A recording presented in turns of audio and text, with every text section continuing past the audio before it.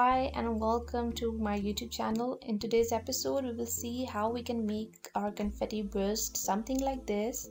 In the previous episode, we made our confetti, which was this one. So if you haven't watched that episode, please go check out that episode first, and then we will see that how we can make a bursting confetti.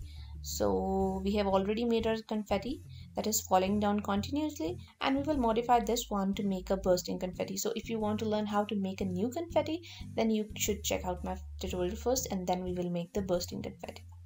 So moving on to the tutorial, let me unpack this prefab first. Okay, so this is my old confetti. I want it to be bursting. So in the last episode, we took the shape as box. Now I want this shape to be sphere. That's why it will burst.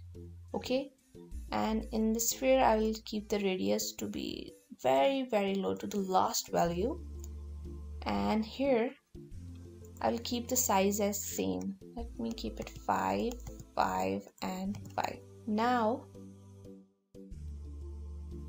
right now it's emitting. We don't want it to emit, but we want it to burst, so we will keep the rate over time to 0, and here we will click on this plus sign to make it burst. I will keep the value to 1000, and here max particles will be 5000. Now it's exploding in all directions. To make it fall down, we will increase the value of gravity to 0.5. Now it's looking good. Move it a little bit up. Let's increase the value a little bit more.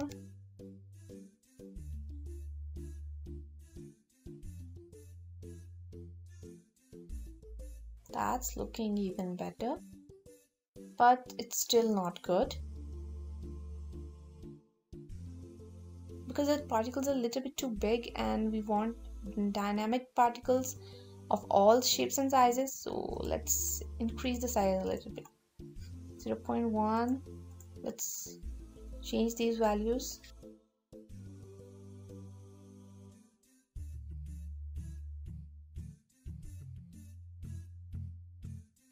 Now it's looking better. 1.5 would be much better. Now change the speed. First of all, duration should be 10. Also change start lifetime to 10, and speed can be between 0.1 to 15,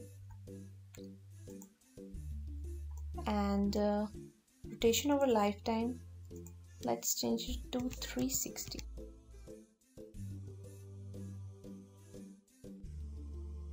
That's even better.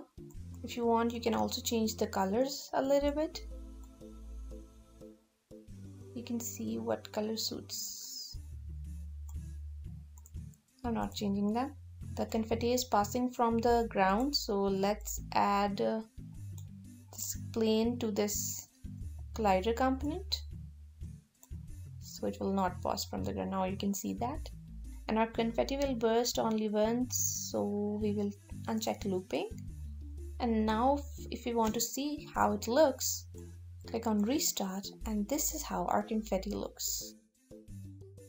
This is how our confetti is bursting and falling onto the ground. You can modify these values according to your requirements, and I think it looks good. Let me zoom the camera a little bit in to see it more clearly.